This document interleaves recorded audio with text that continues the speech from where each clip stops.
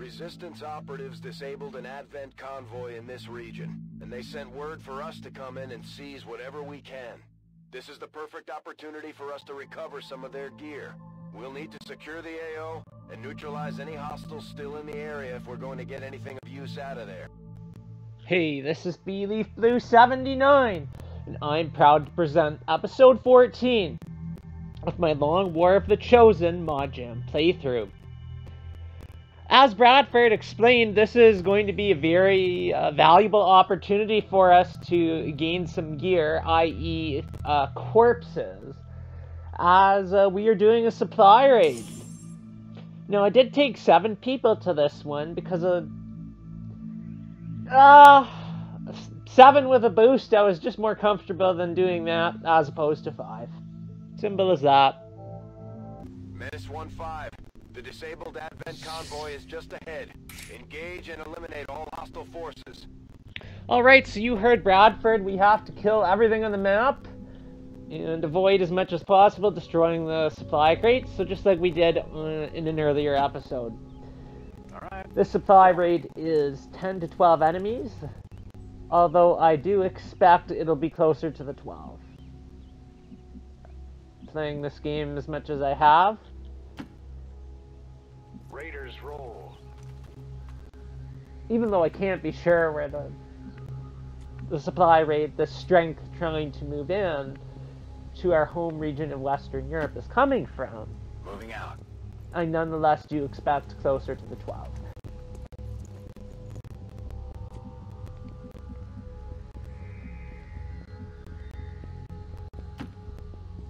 Moving on target location.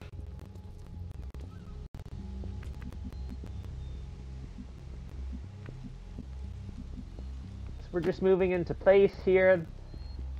There's going to be a lot of this setup before our initial ambush, so you know, if you feel that this isn't very entertaining for you, do feel free to skip ahead a few minutes or so. Will do. Until the combat starts. And I'll try to be as interesting as I can up until that point. But we have encountered a group. Sectoid soldier and a couple of Selatids, it looks like. Let's go, let's go! So nothing we haven't seen before. I like setting up my hunter on the right side. Snapshot.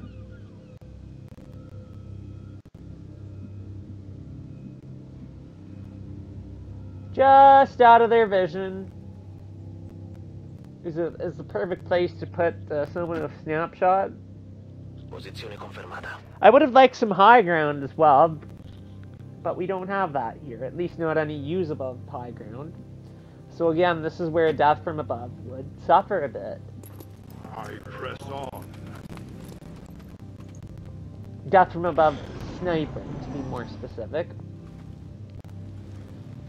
Okay, there's a second group, and if we can help it, I would like to not activate both at once. Enemy squad located. Standard operating procedure. So now we kind of want to swing over to the left. We want to get away from the group on the right.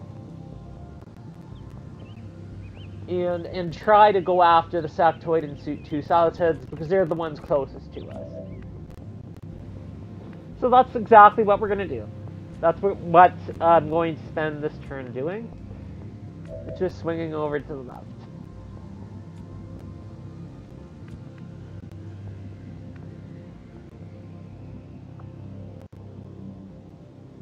Now, of course, we still want to have our Shinobi to have eyes on that other group.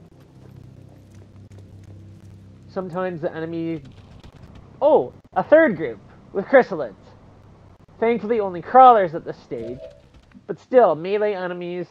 A lot like the stun lancers, the chrysalids. You want to take them out ASAP. So the chrysalids can't poison you, but they do have the melee attack. They will charge at you. They can attack on the dash. In the service of hire. So stay the hell away if you can. Kill them. And flashbang them to boot. On the move. So like, as I was saying, we want to have our shinobi in a position where he can at least see what's going on over there, because the enemies can get jobs. They're assigned to specific jobs. And I find sometimes on supply raids, HQ assaults, troop transports, the enemy pods can be assigned a flanking job. So they know where you are and they actively try to flank you. Got it covered. And I wanted to position my shinobi in order to stop that. Now there's a number of conditions that must be met. Depends on what's in the pod. Like, I haven't studied enough to know these conditions, Right. but I do know that this flanking job exists. Got your back. And I don't want to be met with a nasty surprise. Okay, so the Advent group moves to the left. Not ideal.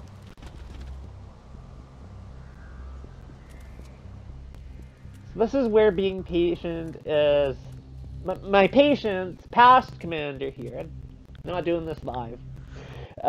Past commander's patience is starting to wear a bit thin. We're losing 1 willpower every 3 turns. Because I go into the supply raid, and I go in there thinking, okay, let's take out 1 group at a time, and this just isn't happening. Okay, I'm glad that I didn't stand too close to that vehicle. If you see a vehicle on fire, keep a reasonable distance. If it explodes, that's 6 points of damage. So that would have been a kill on the soldier standing near it.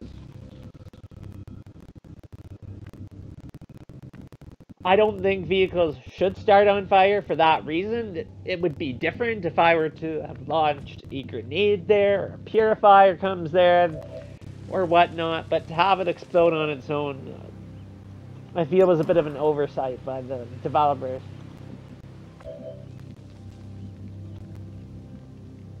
Okay, so I have decent shots.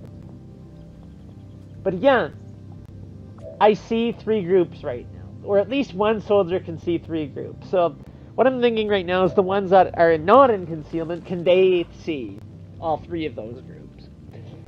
While I make the decision here, whether or not to engage. And actually, I don't. I feel like I'd like to get my flashbang grenades, which is a good option given the chrysalids. They do a lot to neuter the solitudes as well, and reduce the aim of the septoid soldier. So I want to have my flashbang grenades and my officer as well, who's carrying them, in a good position before I engage.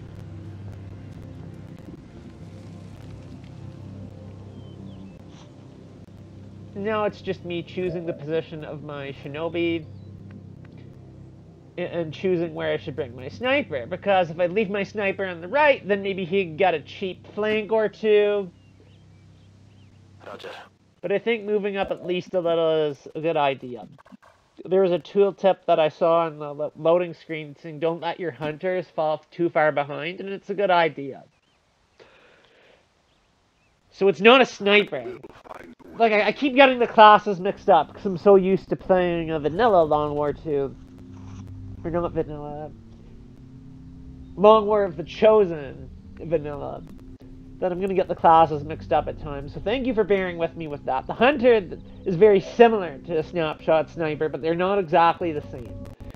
Because the Hunter carries a sword. That's why you want to, even if they're not sword spec'd, maybe it gives you another option. Okay. On my way. So I continue to set up here.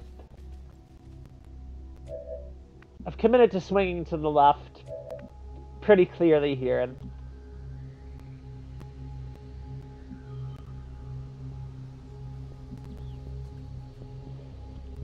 And if I were me, I wouldn't go that close to the car. Like, you have to be almost 110% sure that it's safe. Once you get later into the game, I know, and UFOpedia warns you of this, but the detection tiles are a bit of a lie. So meaning that they're actually a bit bigger than what you're shown.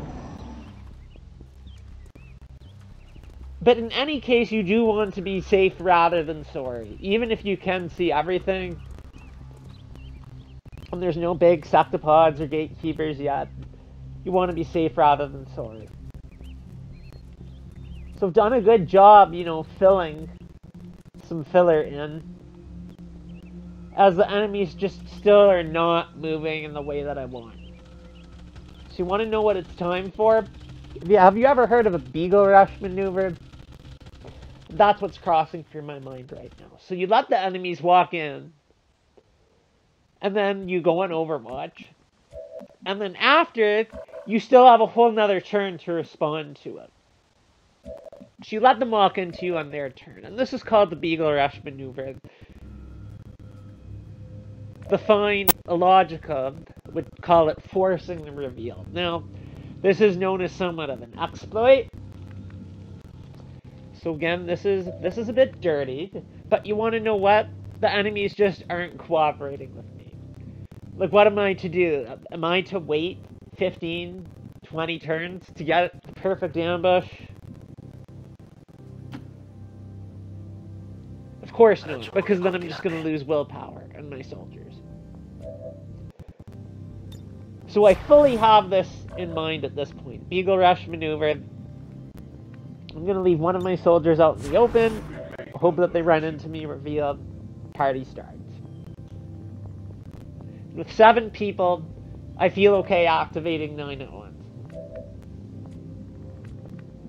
Again, not pretty, not how you want to engage, if you can't tell, but I try not to do this.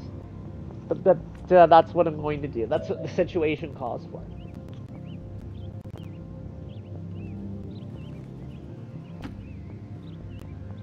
Now, I've noticed at the start of some of my videos, the screen flickers a bit. You know, I wish that it wouldn't do that. I don't know what is causing that. But again, that's what you get for recording on a laptop, I guess. That's a little bit past its prime.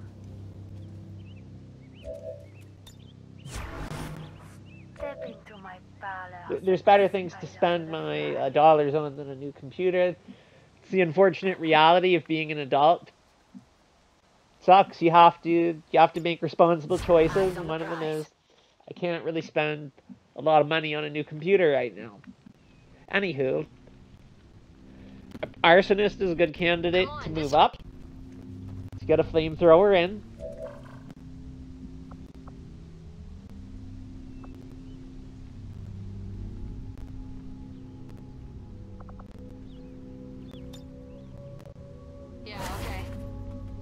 I want to be careful with her Overwatch, because at least at this point I wasn't very familiar with the Arsonist class.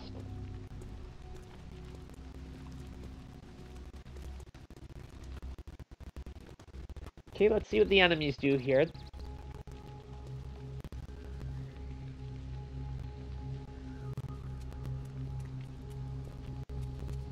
Spoiler alert, they don't end up revealing us this turn, so we have to try again next turn.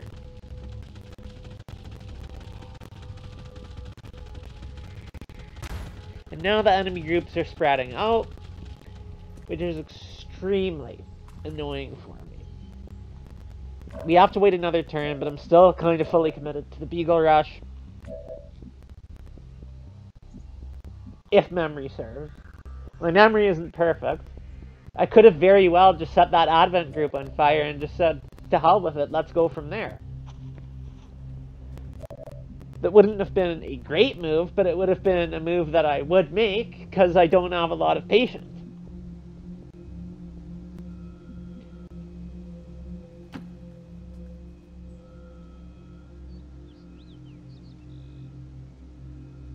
Yet again, I think I wasn't 100% sure that I saw everything. It was very close to it, but not 100. I got away with it. You want to be careful with that on network towers. If you're trying to... That's the 4th step of the liberation chain.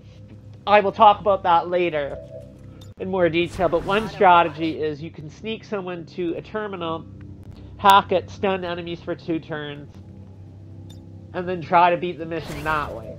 It's one of two strategies. You can use the others just fighting through it. Again, I will have more detail on network towers when we get to that point.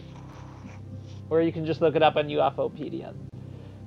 But what the point I'm trying to make is you want to be careful, especially in that type of mission, if you're going to be sneaking around. Because you activate before you're ready, it's curtains. It's over. You're done.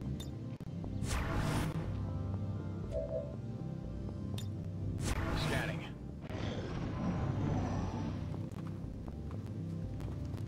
Okay, we're gonna get action here? You betcha! It's time!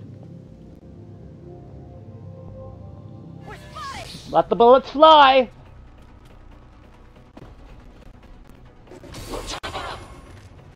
Mortara Barum! Shotgun Overwatch hit. Oh, did that.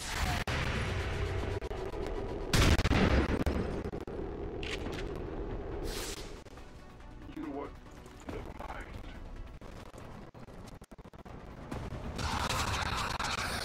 There's the Saptoid group. And the Chrysalid group. So honestly, I was hoping I would get a little bit better out of this. But I'm just gonna say this right now. Could you imagine doing this with 5 people? I would have had to wait in that scenario. And who knows how long that would be. Everybody would be shaken by the end of it. No willpower. Okay, so I'm not in the best of positions. Again, like I said, I'm being redundant and saying that I wish I was a bit more fortunate there. Okay, what do I do? What do I do? What do I do?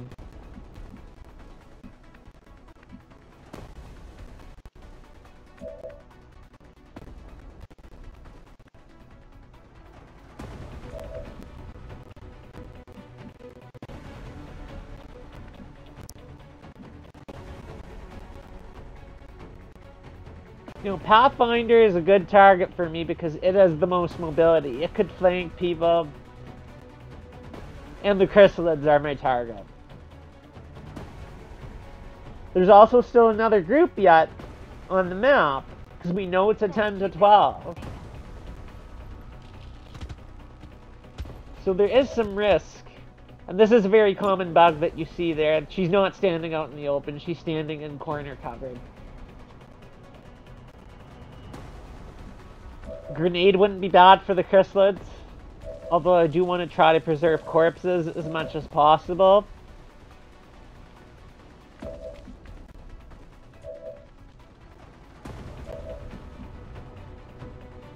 Salicids are going to use acid spit. They always do. And then go after one of the Chrysalids. Doing 3 damage. Oh, In hindsight, I think a grenade was a little bit smarter. Even if I lost a corpse or 2. Okay, after about 2 minutes of useless contemplation, I decide to make the obvious move of committing my other assault and trying to do as much damage as possible to one of the Chrysalids. I wanted to do it on the one at higher health and not waste that high damaging shot, which I don't have a lot of, on just the 1 HP. Still got grenades if necessary. Although, I still have to start thinking about what I'm going to do to control the group on the right, as well as the Salicids. So at least I'm hoping I'm keeping that in mind, and I am, because I'm committing to a rapid deploy. So flashbangs are sufficient at this stage.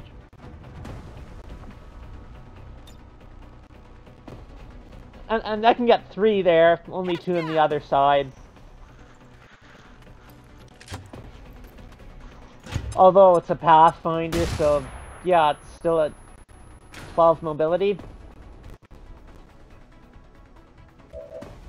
And the more you know, I read this on UFOpedia. One mobility tells you the number of meters a soldier can move in a single action. And 1 tile is 1.5 meters. So 12 mobility, 8 tiles, I kind of always knew that. But now I know how to do the math for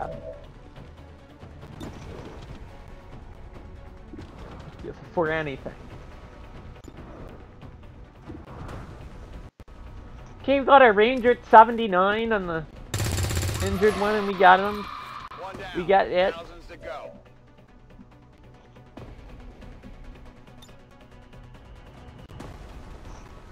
It's an expensive command, but to kill a chrysalid, I believe, is worth it.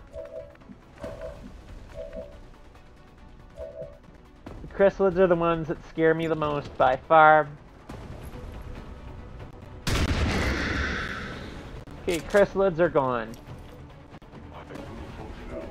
Good riddance as well. Nobody likes chrysalids. Especially if you've played XCOM Enemy Unknown or Enemy Within. Where they were, at the point they showed up, very lethal. Much worse than the crawlers that we're seeing at this point. They would have more health, and they could kill any of your soldiers in a single attack. If we were playing XCOM Enemy Unknown or Within.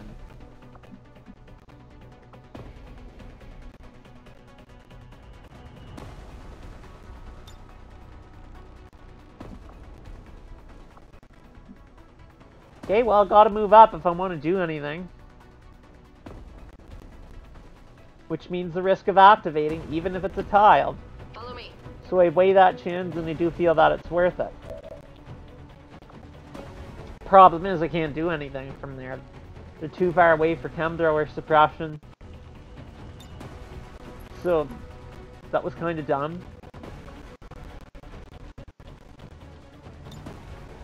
So I just overwatch. I've got full cover from the Solitudes. The only thing I don't have full cover from there is actually the Frost dude. Frost droids. I'm trying hard to see. No, it's a trooper. And yeah, I commit. I'm in half cover, but I've got Lone Wolf for an additional bit of defense. I don't want those two doing anything nasty to me. A couple of shots can knock dead soldier. We just don't have the armor yet. So really, really castrate their odds. Although I will have quite the formidable challenge for me next turn. Start chipping away at one of the Solitudes. And we actually got a kill, which is, again, I was not counting on that, but I will take it. I would have been happy just getting a hit. Here goes the Pathfinder. That's either a flank or close to it. No, that's a flank. But it's a miss. I cannot maintain. Thank you, Flashbang.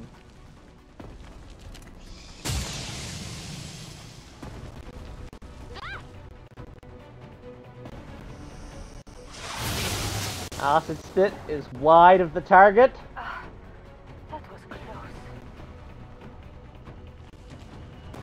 Okay, and it's our moves again. Still 5 active. With an Overwatch to deal with. Even if they're disoriented, I don't like running it without having lightning reflexes, which we have 2 of in this squad. I maybe shouldn't have done that, because that means for other squads, they don't have a member with lightning reflexes in it, so I might want to rethink my loadouts. This is, again, hindsight. But then again, maybe 2 lightning reflexes soldiers are worth it on a critical mission like a supply raid, even only a 10 to 12.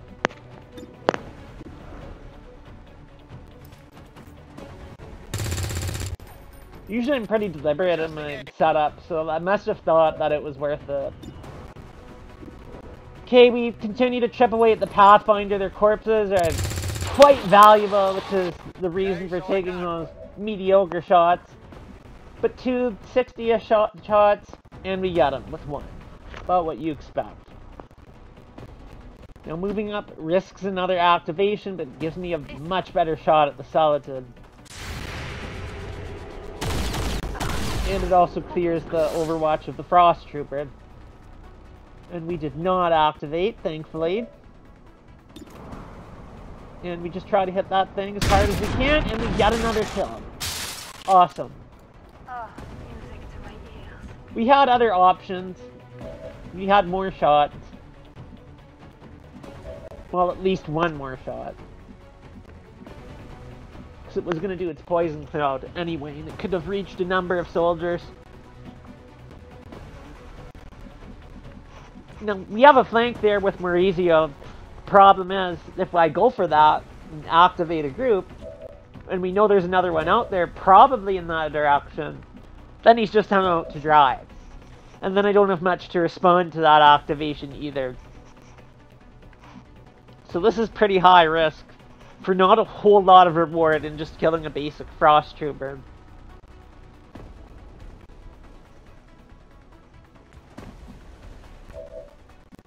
If it was maybe something more dangerous, it may be worth the risk. I like this move a lot better because I've got cover now in that direction if I activate, and I've already went up ahead with Elena. 81. I'm going to have to use the stun because the shotgun shot won't be very good from back there. And it looks like the stun is no good either. It happens. It's a 78. And those shots are going to miss a fair amount of the time, and you better be prepared for it. Sorry about that.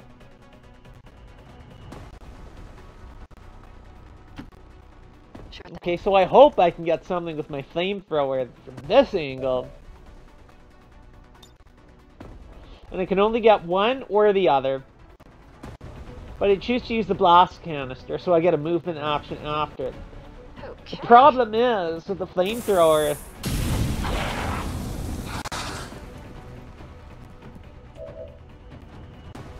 so I got a burn on one of them, I believe. Or I got damage on one of them. The problem is, it's like it's a hit roll through cover from there. So it was terrible shots I was taking with my flamethrower. The technical flamethrower does not work like that. It doesn't have a roll to hit. If it's lit up, it automatically hits. So that's the difference between the technical and arsonist.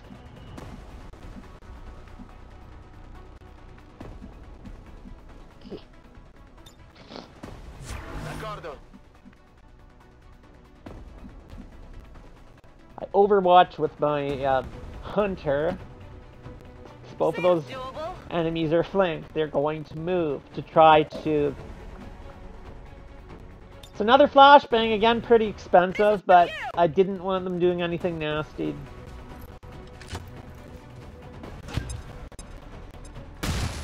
I have some people in half cover pretty close up. So I think I don't want them taking their full shots uncontrolled. We got another overwatch.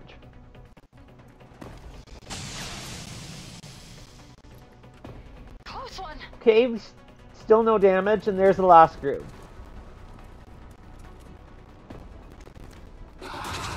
So it would have certainly been an activation had I been reckless on my previous turn. Thankfully I wasn't.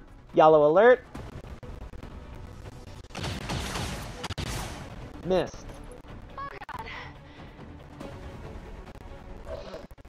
There's not much you can do about yellow alert. You gotta hope that half cover's good enough because you need to advance at a somewhat reasonable rate in a lot of missions. Just don't stand out of cover between enemy turns or then you will be punished. Okay, we got a flanking shot. But we whiff. Well, it was either a flanking shot or half cover. Point was, it was a decent shot and we failed. So we gotta get rid of the overwatch, but you have to keep in mind the sectoid. The sectoid is far back, and it's gonna be hard for our other soldiers to get to, so if he gets some mind control off, we're in some big trouble. A sectoid that's far in the back that can only see one soldier and you're separated from your squad is very dangerous. But that flank and eventual kill of the engineer was too good for me to pass up.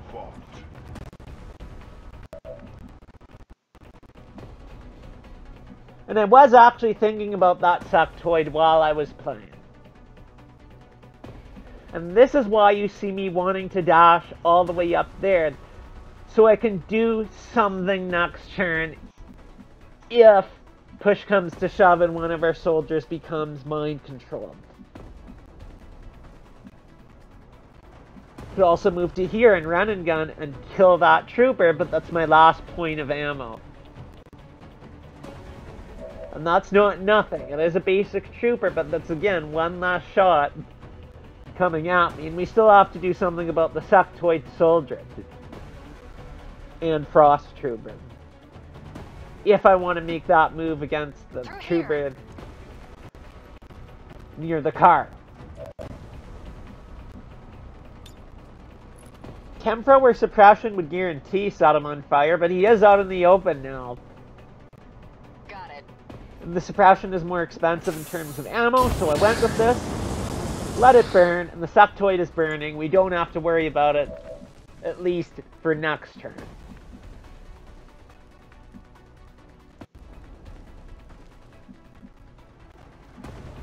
I want to stay far enough back, given he's only on 4 health, even with a lone wolf.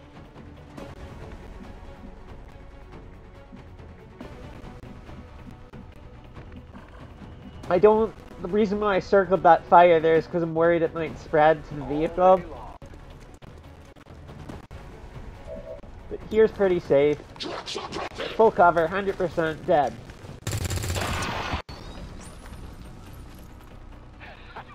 I don't know why we didn't get any cryolite from that frost trooper. You get that from killing frost enemies on these types of missions. At least I assumed that, but apparently I didn't get any there. You use the cryolite later on in the game to build frost stuff.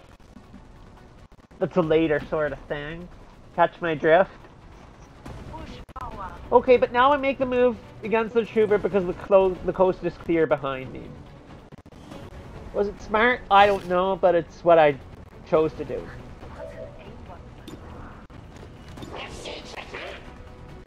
And again, I feel that I have to go for the stun because of 78. I thought I would have had better. The 78's not good enough to me for me to be that close to it. And I'm a bit indecisive now. Obviously, the priority is picking up the loot. I have only a turn remaining, or else it will expire, and that's just income that's not coming back if I don't get it. I've only got 1 point of ammo left as well. So is that worth a 78? I decided it wasn't. Okay, trooper's stunned, but that means we do have to deal with it next turn.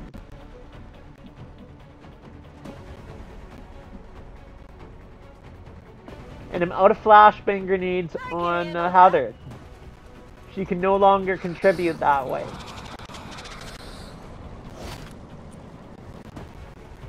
Got your stuff here.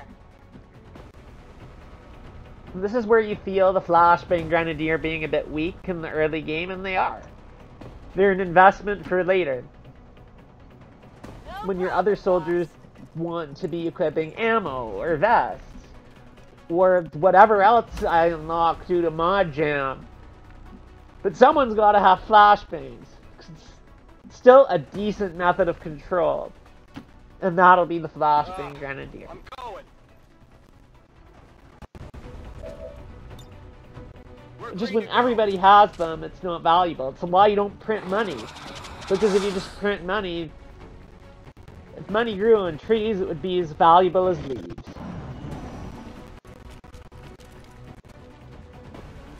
I think the sectoid burned itself again. And it's just standing there ready to be executed. And here's the worrisome move. And it just raises a zombie, which is stupid. It should have gone for its mind spin If I were the sectoid, I would have gone in for a mind spin. The zombie, I'm not too worried about.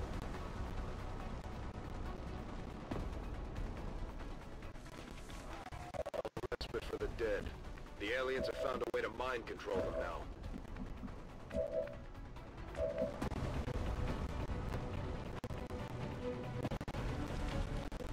Still only have one shot because I chose to use the hunting shotgun. And if I want to reload that baby to full, it's my full turn. Or otherwise, it's just a single shell. That's the trade-off you take for the additional damage and armor piercing. Whatever you say. So I decide I want to get some damage in on that sectoid. Maybe destroy its cover. Not counting on it though, without any skills to improve the grenade. Bombs away. That's the huge difference between vanilla and XCOM. And basic. That's the difference between Long War 2 and vanilla. In Long War 2, the grenades will not reliably destroy cover without something like Sapper or Combat Engineer. You'll have to find another way. And that'll be one of the hardest things tactically for a newer player to get used to.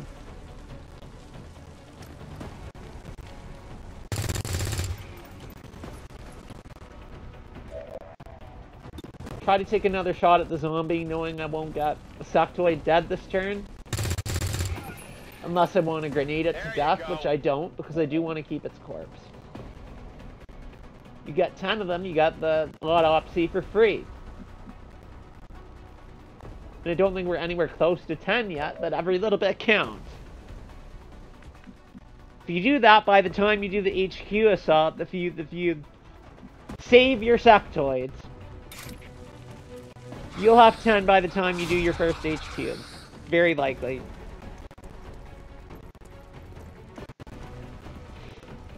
And we just slice up the sectoid soldier. Swish, swoosh, swash. Dead.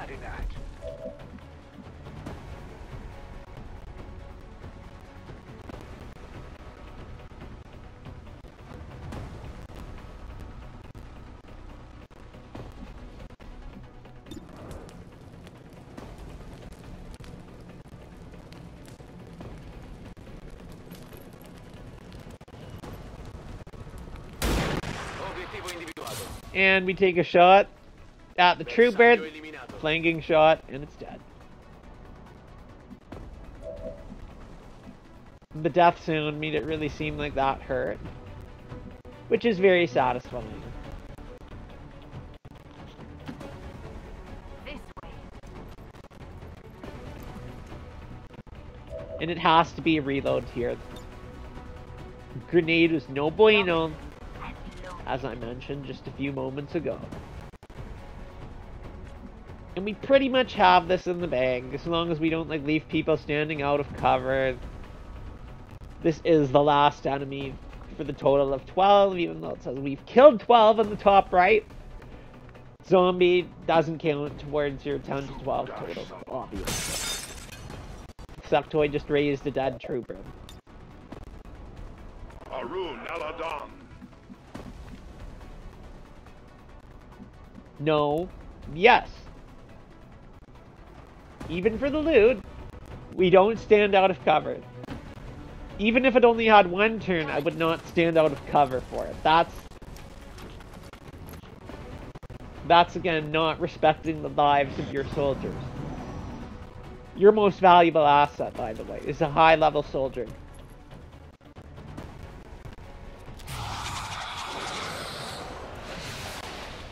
There comes the mind spin and its panic. So Elena's just going to be useless for this turn.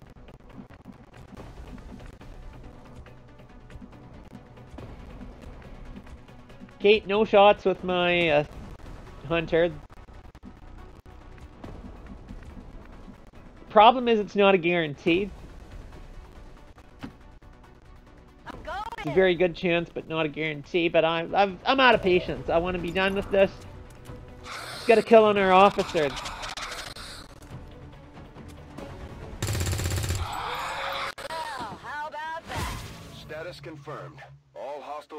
down and the area is secure. Status So confirmed. yet another Mission flawless accomplished. mission, exactly what we want to be doing early game, especially after losing that soldier early. Stringing these flawless missions together, building up the train of resources, building up the train of new soldiers coming in so we can get more squads active and out there and just blow this thing up even further. 20 years of peace and prosperity will not be undone by the reckless actions of a few misguided dissidents today.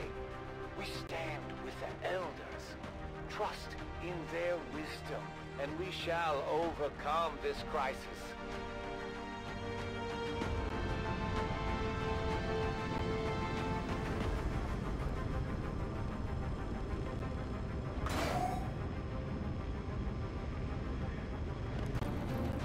Out there, Commander. With my shinobi, which I eventually want to develop into a shooting shinobi, I'm faced with the choice between either combatives or executioner. And it's a difficult choice because I think both of them are good perks for the shooting type of shinobi, but I eventually chose combatives because it really helps you in the later parts of the game to deal with, if you get in a tough situation, to deal with for a turn something like a Muton, Centurion, Muton Elite, Archon, things like that show up a bit later. With my Grenadier and Hunter, it was a little bit more straightforward, choosing the support and sniper routes respectively.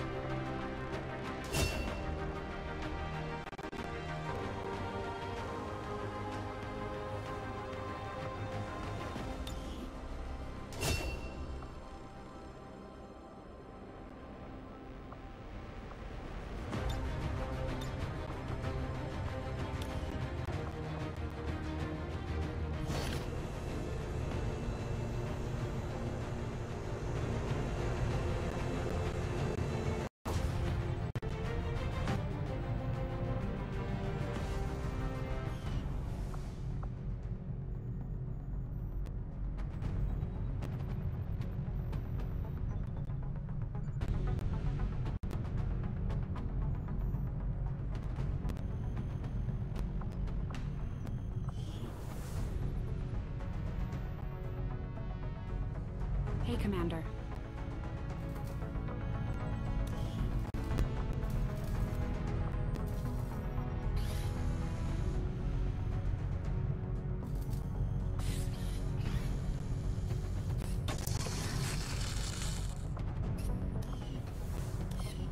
I'd like to get a better look at that rifle the Chosen Hunter uses.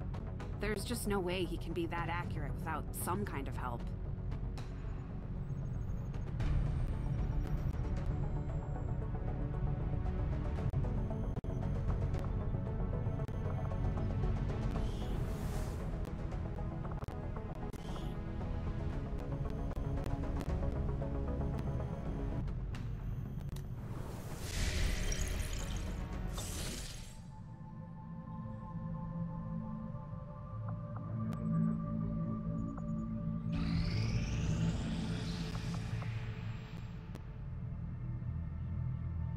Elders know all too well that you approach the refuge of the insidious Templars. Do not assume that their aid will make any difference to your cause. So as we can see, as I was scanning to detect Liberation Part 2, we now have our Hack the Workstation mission fully infiltrated, and we'll tackle that in the next episode. Thank you for watching, see you next time, and take care.